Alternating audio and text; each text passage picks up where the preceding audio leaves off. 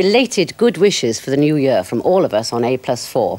A new year we're opening up with a singer who seems to represent, for a growing number of young people, the mood of the 80s. He has no band, doesn't use synthesizers, and doesn't make videos. His songs are about inner cities and dole queues, and even about the bypass near his home in Barking. But we are going to begin with perhaps his best-known song, New England, a contemporary love song. Billy Bragg.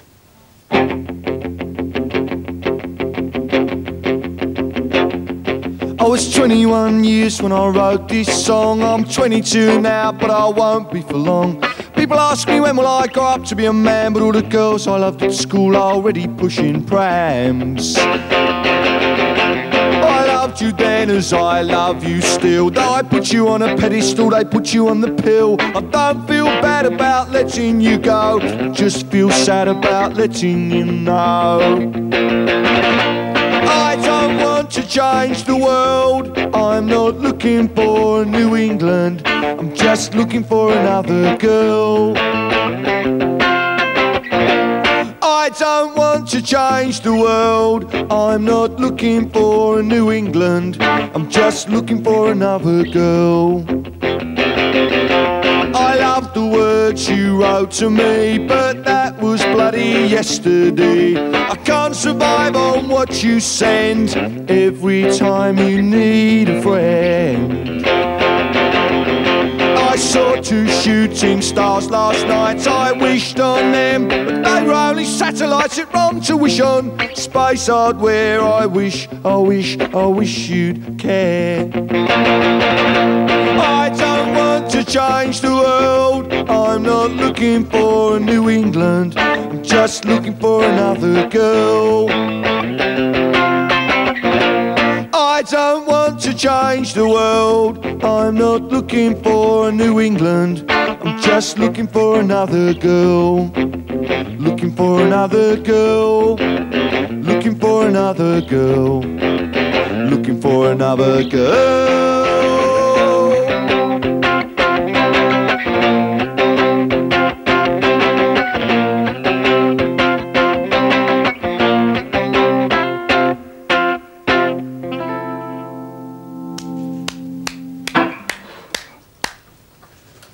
Now then, Billy Bragg. That was written at the tender age of 22, yes, and you're sitting in front of me now at the ripe old age of 28. Only just. Only just. Last month, yeah. But do you feel that much older? No, I don't really feel that much older at all, to tell you the truth. No, it seems to have passed in the twinkling of an eye since I wrote that song, which was around the time I was beginning to play music solo rather than... I've been in a band before, and that was one of the first songs I wrote to play solo, so really, it doesn't seem that long ago at all. First song you wrote to sing solo, right? But in fact, the soloist who actually got the song going was Kirsty MacColl. That's right, yeah, well... a mere woman, you might say. But a very talented one, very talented one. The daughter of Ewan MacColl, the folk singer, and someone who I'd always admired as a singer when she was signed to Stiff Records in the late 70s. And I met her at a gig one day and she said, oh, I want to record one of your songs. So I said, well, you know, please help yourself. And I didn't hear nothing for a long time, as you tend not to. And eventually she rang me up one morning and said, first she said, can you write me another verse? Another verse, yeah, did you? Yeah. Oh, I did, yeah. So what was the verse we didn't hear then? The other verse, which I don't sing, Kirsty does it. It was something about, once upon a time alone, I waited by the telephone, waiting for someone to pull me through, and when at last it never rang, I knew it wasn't you. I think Shakespeare would have been proud of it. Lovely, yes, lovely. Yeah. There's not a dry eye. No. But now listen, tell me this. Did you write that song with Kirsty in mind, or did you write it with a person in mind? That is, a woman or a man could have sung that, do you mean? Yeah, I think so. Well, I did actually, for Kirsty, also I had to change the gender, because there's lines in there about girls I loved at school. Already pushing pram, so I had to change the gender for Kirsty as well. So it was hard. Did you mind that she made such a success of it? No, not at all. And you didn't? No, not at all. Because I think that myself not being really particularly interested in having hit singles. I mean, that first LP that New England's on, we didn't even bother releasing a single from it.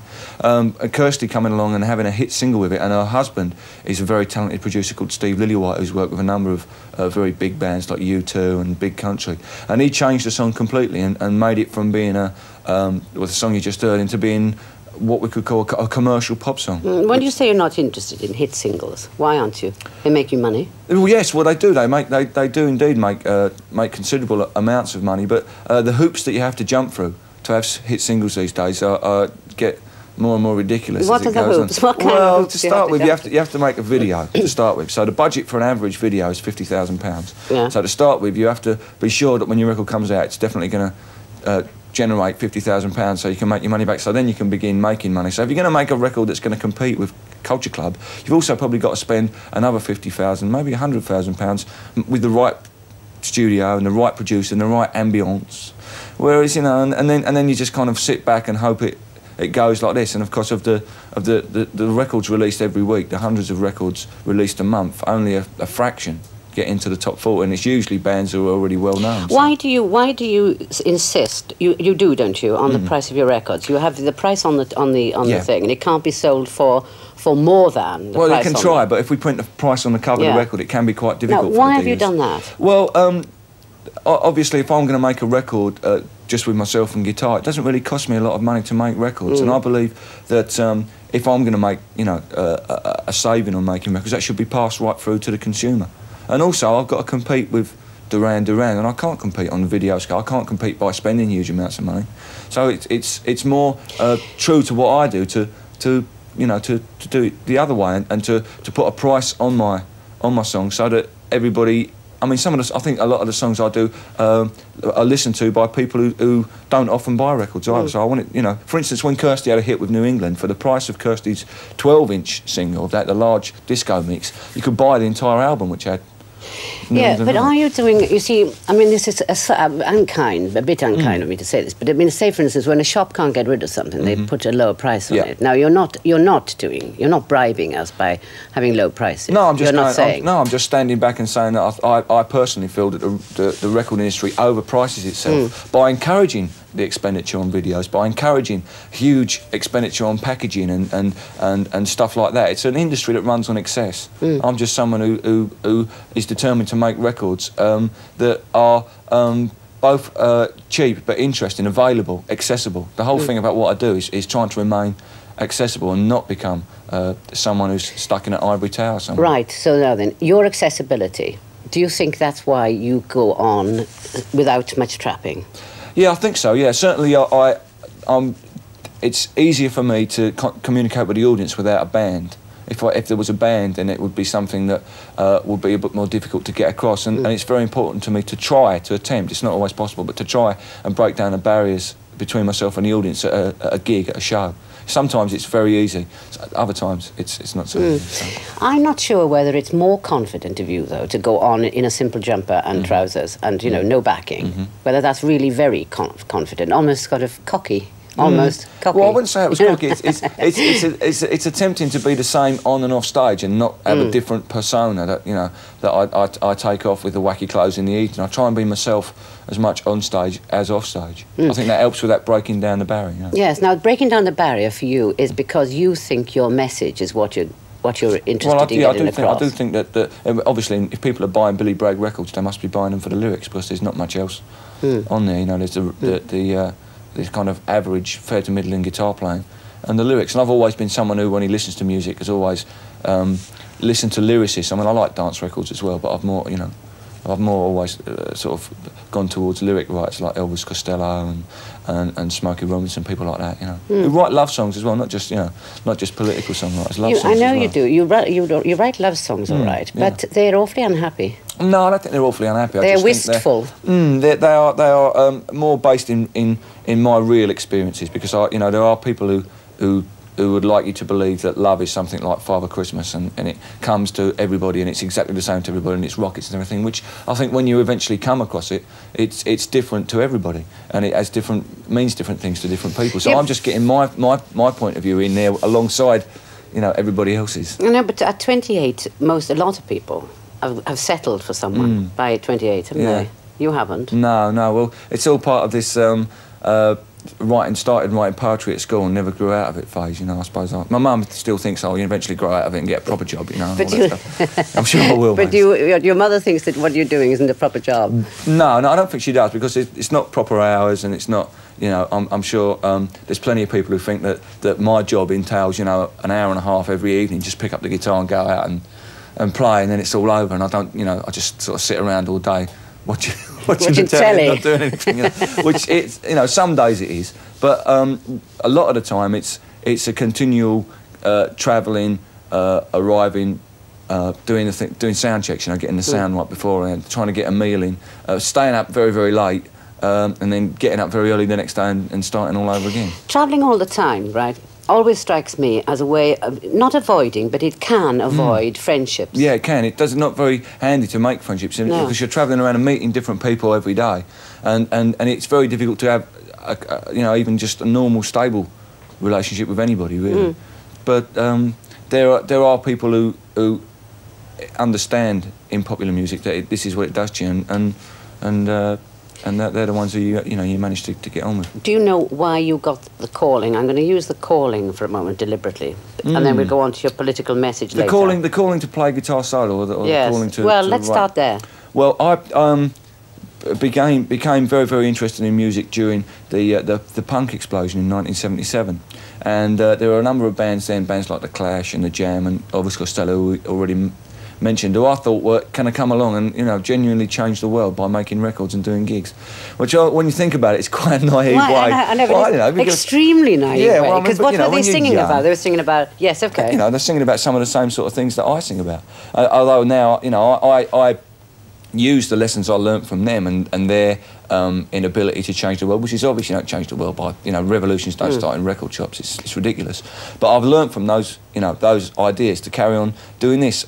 By 1980, the punk thing had ended up, and all that had happened was that the people who did dress in the wacky clothes, the pop idols had come back, and all we seemed to have done was clear the decks and make way for Duran Duran and Spandau Ballet and stuff like that. So I kept waiting and waiting for some band to come along and, you know, write what I wanted to hear songs about, and eventually I thought, well, you know, maybe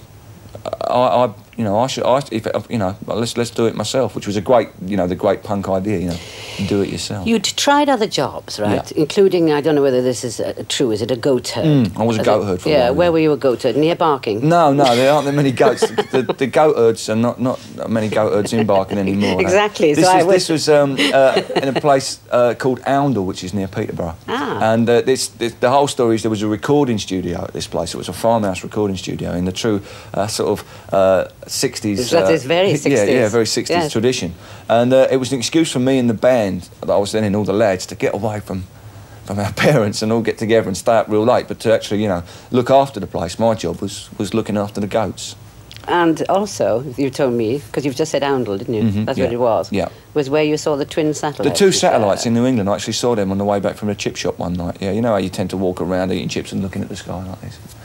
You know, in the sort of Patrick Moore tradition. And I saw these two satellites. You can see in the country, you can see much more stars. Much clearer. You know, to someone like me who could ever see anything because of the smoke from Fords at Dagenham. It's really amazing to see that there are lots of stars. And I saw these two satellites flying. I thought, oh, isn't that sweet? And the sort of the innate songwriter in me made me nip back round to the chip shop and get some more paper. And it's always like, you're always making notes everywhere. Did you actually, have you written a song about the twin satellites yet? No, not about them specifically, but it's just instances in songs. You know, you might get a good line from a song, you know, that fits in here and there. You say that, you know, where you lived, the sky was too grey to see the stars, right? Yeah. Do you think at all, since you're young enough for me to ask you this question, and I'm old enough for me to ask you it, do you blame... If you say so, man, I'll take your word for that. Do you blame your parents, that is, the previous generations, for what the world is like for you today? No, I think it would be... I think the previous generation had as much to do with being able to run the world as my generation does and would like to. I mean, we all are victims of the circumstances that we live in. You know, there are things I can look back on the previous generation and think, you know, for setting up the welfare state and stuff like that I'm particularly proud of them doing. And there's other things that I'm, you know, were obviously, in hindsight, great mistakes. I think my generation will with all the best will in the world, will make ridiculous mistakes, and the generation after that will rebel against us. You know, our children will rebel just as well as we've rebelled against our parents, and I think that's an ongoing thing and always will be. So no, I don't particularly blame the previous generation for the world I live in. I think they're as much victims of it. But it sounds a bit easy to blame Mrs. Thatcher, which is what you often do. Yeah, it's a bit snip to just you know, you have to Mrs. remember Thatcher. that Mrs. Thatcher is running the country. So if you are looking around for someone to say, well, I wonder what, you know, why are these hospitals closing down, and why are we finding so many people are losing hope in you know, leaving school to come to absolutely nothing. It's obvious that I'm not going to stand back and say, well, you know, it must be to do with Bobby Robson, the England manager, hasn't come up with any good results. It's obvious that we're going to look to see, well, the government that's currently running the country. Right, now then. So, where did you get your strong political feelings from? Well, I think growing up in Barking, which has always been a Labour borough as long as since Labour was invented, has always put that, you know, that innateness in me and that sort of sense of fairness. But it was always honed down for me in the end by the election of Margaret Thatcher in 1979. I think that was when I suddenly realised that politics wasn't something that didn't affect me. And a lot of the things that I'd grown up taking for granted, that free education, the welfare state in general, free healthcare, and the promise that when I reached retirement age, the state would take me as a responsibility and not just sort of like tuck me away somewhere and leave me. Because I think the young and although I speak mostly for the young people, I think the young and the old are the most victimised at the moment by the circumstances. And it was realisation of that made me want or actually made me aware. It didn't make me want to get involved at first. It made me aware that politics was something I should be interested in. Because in fact, you see, only 50% of first voters voted in the last general election. That's very worrying, that. It's very apathetic. Yeah. And if you're not rebellious when you're young, goodness knows when you're going to be rebellious well, I mean, again. Quite so, but I would also point out that the first time I had to vote, I didn't bother voting, not because I wasn't interested in politics, but because I thought that politics had absolutely nothing to do with me, that there was no choice anyway, that it was an unfair system, and I didn't want to become involved in it. I realise now that it was something that I should have taken an interest in, and that I should have been more aware of. I mean, I think I was partly standoffish about it from just out of that rebellious spirit that you were just talking about. You know, and it's a fault with the Labour Party for taking young votes for granted. And failing to get their ideas across. I mean, young people aren't just going to sit back and you know, play dog for any party. They've got to be, you know, spoken to and listened to. Yeah, but I mean, yes, but they can't be spoken necessarily specially to. I mean, you're old enough to understand and make up your own minds. After all, I mean, just to spoon feed you, exactly. To spoon feed you isn't right, is it? No, it's not. But tell me, I mean, you see. I've felt this, you know, it's infuriated me rather, you know, recently to feel that young people don't think politics are worth their minds. Yeah, that infuriates me as well. Now, isn't it partly that if you've got, and we're excluding the very large number of unemployed people there are, but if you've got a lot of people who at the moment are in jobs, they're getting an awful lot of what they think they want, that is in consumer goods. Yeah. Now, how can you appeal to them?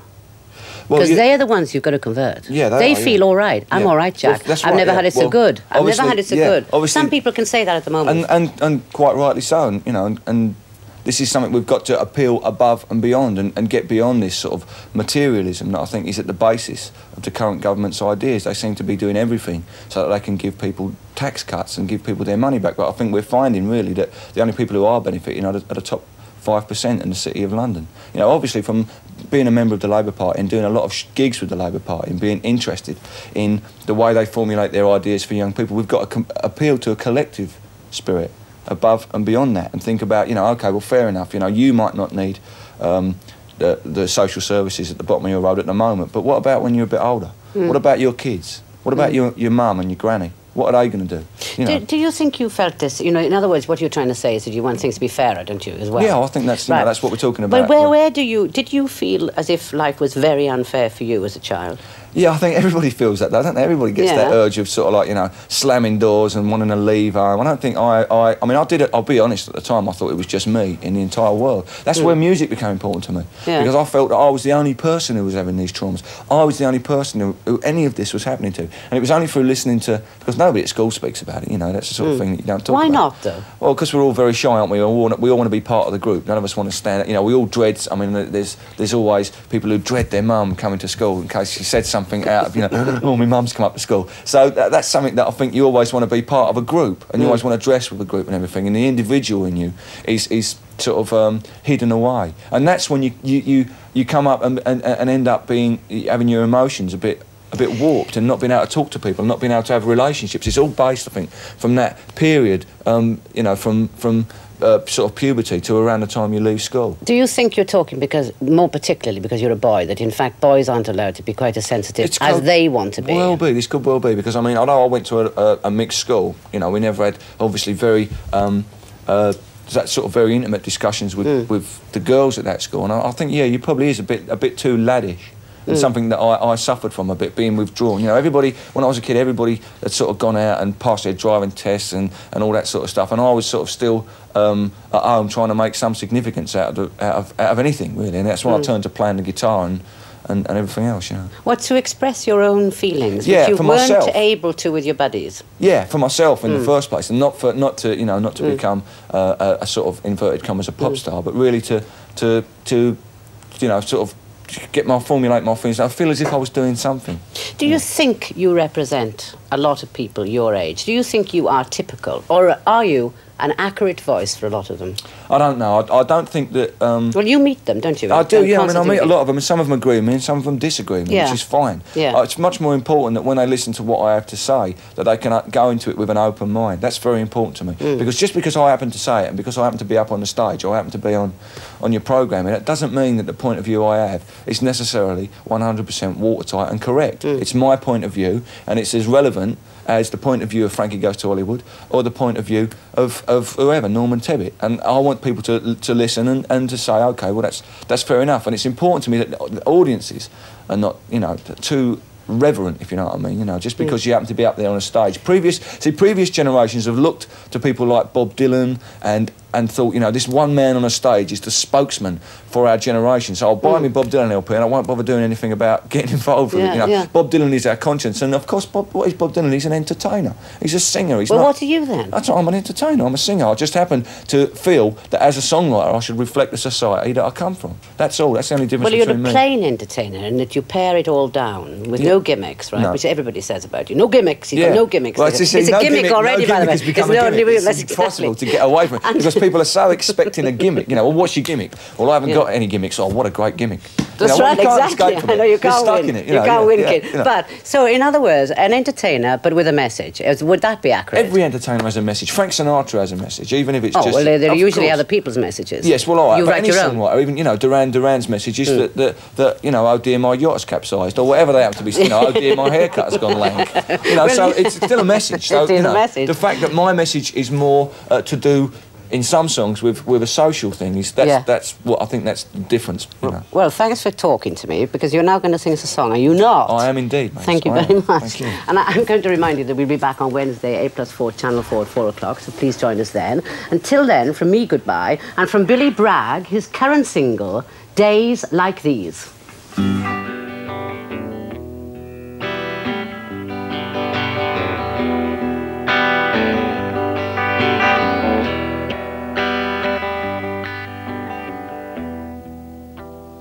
Party that became so powerful by sinking foreign boats is dreaming up new promises, 'cause promises win votes, and being resolute in conference with the ad man's expertise.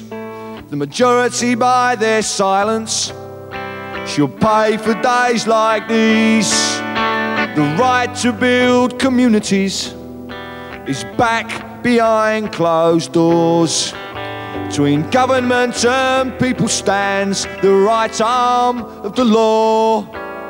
And shame upon the patriot when the mark of a bulldog breed is a family without a home and a pensioner in need. Those whose lives are ruled by dogma are waiting for a sign. The better dead than Red Brigade are listening on the line. And the Liberal with a small L cries in front of the TV. And another demonstration passes on to history.